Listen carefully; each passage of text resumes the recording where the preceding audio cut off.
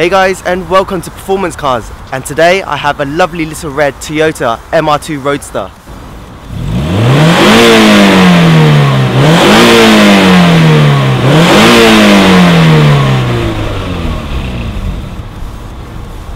So this is called the MR2 Roadster in the UK, MR2 Spider in the US, and MRS in Japan. We're starting off from the rear because this car has the engine in the back, and that's just above here.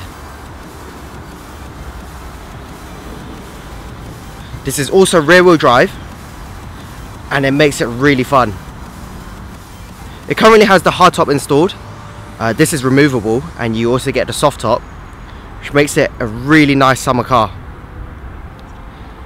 These are standard Toyota alloys, running 185 55 15s at the front and 205 50 15s at the rear.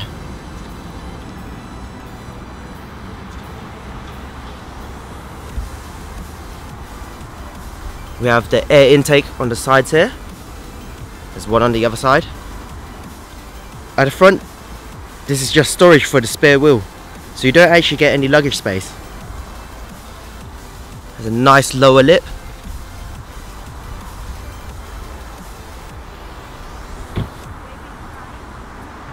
And a little rear spoiler at the back. Single exhaust. I'm going to show you where the spare wheel holder is. So this is what you get from the front. Midship runabout, that is what the MR stands for. Brake reservoir there. So underneath here should be the spare wheel, with the tool bag, and that's about it. Space is quite limited in this car. So this is a completely standard MR2 Roadster. It's running a 1.8 litre 1ZZ engine, which is very similar to the one in the Toyota Celica. So we're looking about 138 brake horsepower and 125 foot-pounds of torque. This might not seem a lot compared to cars of today, but due to the fact that this is very light, it does well to keep up with many cars. So we'll move on to the inside. Starting with the door, we have a very nice thick handlebar, as well as the tweeter and the speaker. The steering wheel, as well as the white face dials, reminds me a lot of the Toyota Celica, the UK one at least.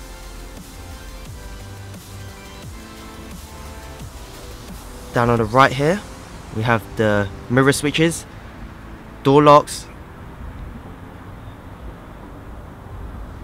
lovely sports pedals, as well as the original MR2 mats. We have a pair of nice leather seats. So we have a single cup holder there, as well as two more down here.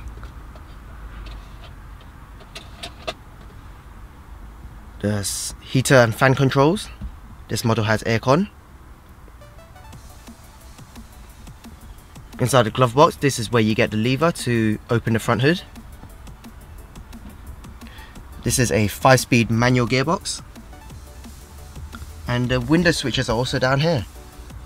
And to take off the hardtop, you have 4 latches. So you have the first one there, as well as one on the driver's side, and one on each corner of the hardtop. Also, don't forget to remove the rear dim mister plug. As soon as you remove those, you can just lift the hardtop out, and then you pull on here and your soft top will come up.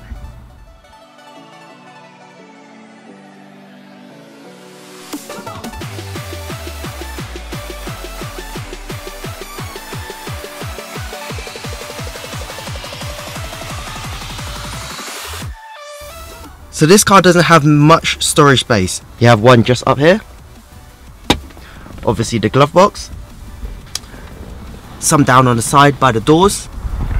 If you tilt the seats forward, you have 2 extra luggage space here.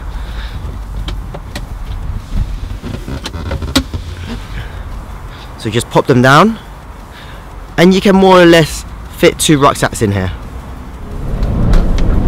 So I want to start off with the engine.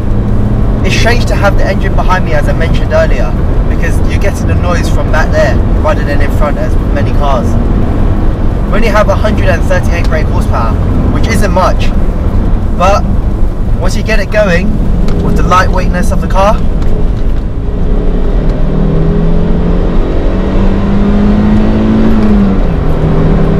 it does shift. You get a lot of the tyre noise coming through the cabin, and the steering is really agile. I'd say it's super sharp. Turning into this roundabout, if you're going in a bit too hot, you will get understeer, especially since the roads are quite damp today. And it really feels like a go-kart. Plant your foot too early and your back steps out. So you really have to be careful. This 5-speed gearbox feels really nice. It engages nicely and it downshifts just as well.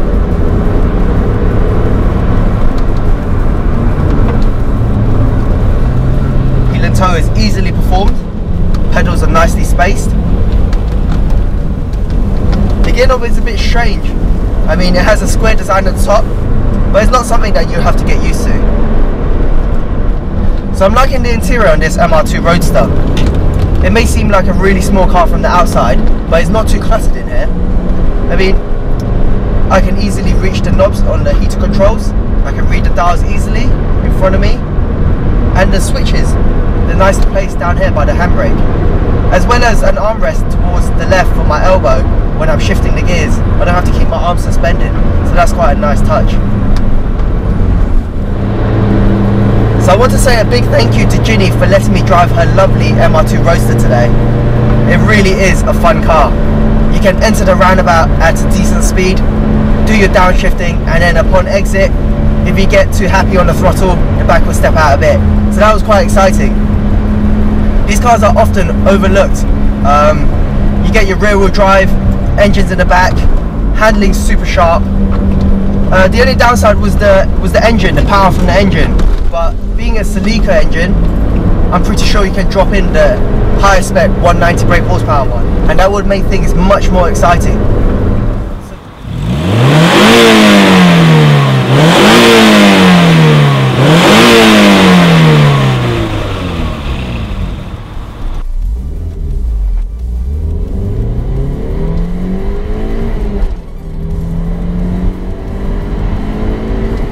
So a normal Toyota MR2 Roadster with the hardtop would weigh in at 1,030 kilograms.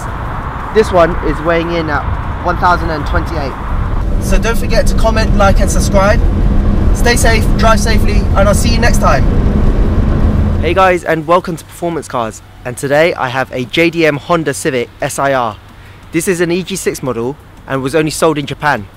So it makes it quite special. Let's get to it.